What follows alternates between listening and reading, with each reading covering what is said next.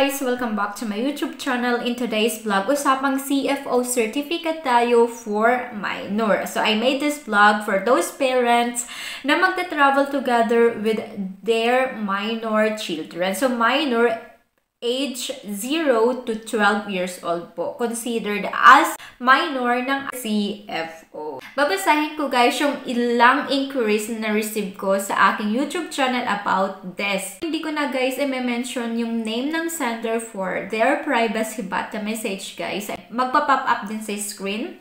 Ang baby ba na 1-year-old kailangan ko din kuhaan ng CFO certificate and sticker. Ayan, sasagutin ko yan guys later.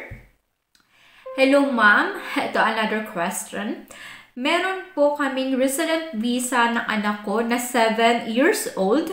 Ask ko lang po if need din po ng anak kong 7 years old kumuha ng CFO certificate. And guys, yes po. So minors, they still need to present their CFO certificate sa ating Philippines immigration if they are holding immigrant visa. So yung immigrant visa guys, ayan, mostly pa nagre-register tayo sa ating CFO website. Ito yung lumalabas guys. Ayan, ipapakita ko. So, meron tayo ditong 4 na pilian. So, with different colors. So, meron Guidance and Counseling Program or GCP. So, this counseling is for those partner of foreign national with foreign national sponsor. So, hindi dyan po kasama si baby. And we have here Pre-Departure Orientation Seminar or PDOS. And meron pong category.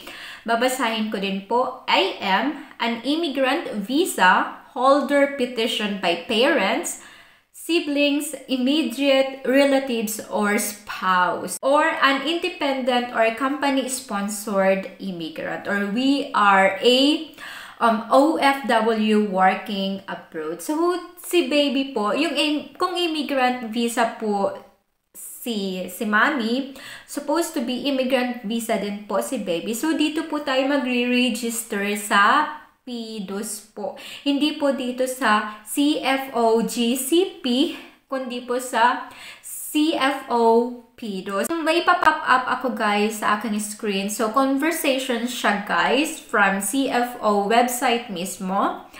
Hi, I'm registering my nephews. They are twin and below 12 years old. So this is a minor. Do they still need to attend the PDOS or do I need to attend PDOS for them? So consider guys na minor, syempre lalo na kung mga 1-year-old o 2 years old.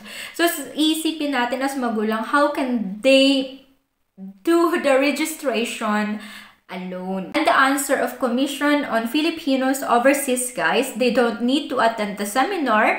They will only be needed to register since they have an immigrant visa. So minor, they are exempted to attend the counseling. So they don't need to be there mismo in the counseling session. Hindi nila guys kailangan pumunta ng office or hindi nila kailangan ng ma-interview ng counselor, but they need to be registered in CFO office. So yung full guideline, babasahin ko po. The following immigrants are exempted from attending the PDOS or peer counseling but should still access the reservation and registration online system to submit data online and visit the CFO personally or send an authorized representative to obtain the immigrant registration sticker from the commission. So, minor, age 12 and below. So, paano natin yun guys ma-i-register si baby? So, we have 2 options po.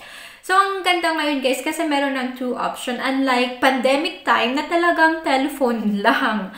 And this time, bukas na po yung face-to-face counseling ng ating CFO office in Manila, Davao, and Cebu. Para maka-attend tayo guys ng seminar, we have this face-to-face seminar or online po. Ayan, two options. So, mamimili po kayo dyan ng isa. So, mostly pag si baby may immigrant visa, syempre si parents dapat meron din kasi si baby hindi yan magte-travel mag-isa. So, ang magre-register po si mommy either by online or ayan, sa face-to-face siya. But before po tayo pumunta sa CFO office for face-to-face PIDO seminar, we need to get or register online po to get our appointment. So ito po yung instruction for that. If registering as a family, 2 or more person. Number 1, principal applicant or parent must set an appointment and fill out registration form online. Number 2, to register another member, enter the reference number found in the barcode confirmation form of the principal applicant. And number 3, click register family member at the button. And number 4, repeat steps 2 to 3 for additional family members. So, ganyan po yung instruction na kailangan natin sundin. And after nyan, guys, makakakuha ka po ng confirmation of your appointment with barcode and yun po yung dadalhin mo during your appointment day. On the day of the appointment po, syempre, mag-a-attend ng seminar si parent. But guys, don't forget to bring your children's document if they are minor. So, means po, ikaw lang po as parent yung mag-a-attend, dadalhin mo lang yung mga documents ng mga anak mo. Naka-isang folder po, ayan. Kung 3 yung anak mo, guys, na minor, 3 folder, then iba-iba po. So, naka-separate po yan. Wag po sa isang folder, lahat andon. Malilito po yung CFO office, mag-asikaso ng papers mo kasi naluhalo mo. So, i-separate mo po. Dadalhin nyo po yung passport nila together with their visa, birth certificate. Ayan, so kung kayo po yung legal parents, ayun, walang masyadong problema. Kasi talagang mapapatunayan nyo natin that we are their legal parents. Kung ano yung mga possible question ng CFO officer, madali natin masasagot. And after po mag-attend ni parent ng seminar for PIDOs, at the day po mismo, ibibigay din po ng CFO officer yung certificate po ng mga anak mo together with their sticker. And ayan, pwede mo na pong idikit sa kanilang passport. Ganun po, guys, kapag face-to-face po yung pinili mong seminar. Pag face-to-face, medyo siya, guys, not so stressful. Kasi ikaw lang yung kailangan magpa-appointment sa sarili mo as a parent, and you just need to bring the documents of your minor children. You don't need to set an appointment for them. Also, hindi mo na po kailangan, just bring their documents to the CFO office and then have their documents register for the releasing of their CFO certificate. So, pag uwi mo sa bahay, lahat na po kayo meron CFO certificate. So, paano naman, guys, if si parent nasa ibang bansa din? Because nangyayari to na si children, meron lang siyang legal guardian sa Pilipinas, which is the grandparents, the tito and titas, and the other siblings. So, si parents nasa abroad, nasa ibang bansa.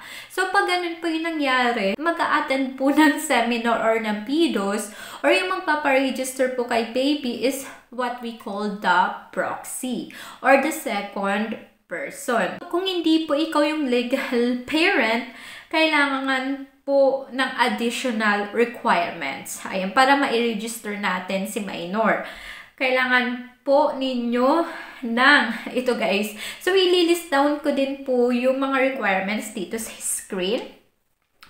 Ayan, so if you are a proxy, you are not the legal parent, you need to provide the following document. You need to bring original and Xerox copy of your identification card. So, any identification card, guys, like PRC, National ID, UMID ID.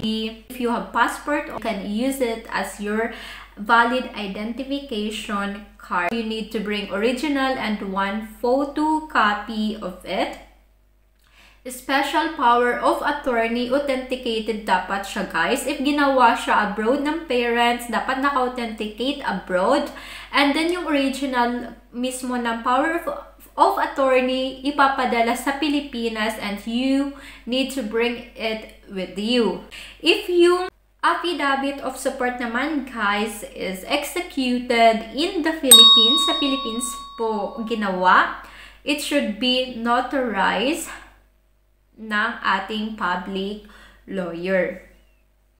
Other documents that may be required by the registration officers, guys, DSWD travel clearance. Ayan, kailangan po yan, guys, kahit po sa immigration, hinahanap po yan.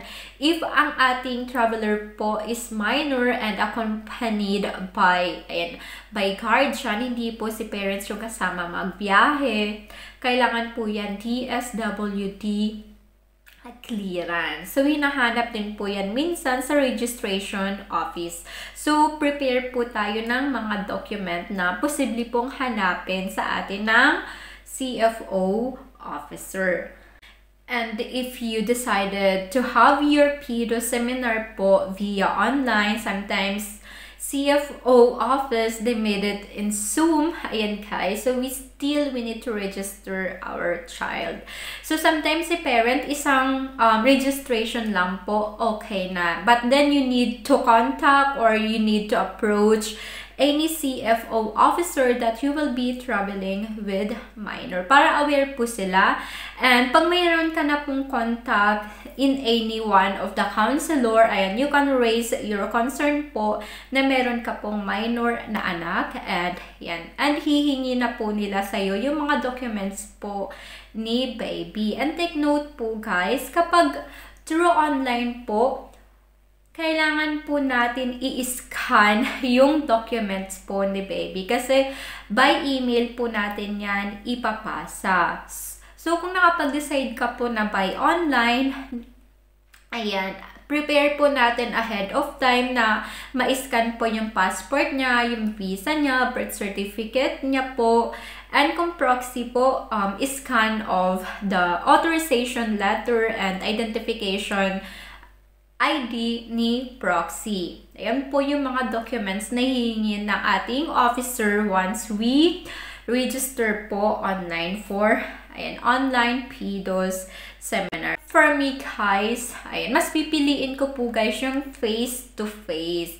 Kasi mas maganda that you talked or you raise your concern personally sa mga officer natin. Para maiwasan yung mga misunderstanding. Kasi po, by through phone call, sometimes they hang up. Nagahang talaga sila, guys. Minsan namimili lang sila ng day kung kailan kanila i-contact. Ayan.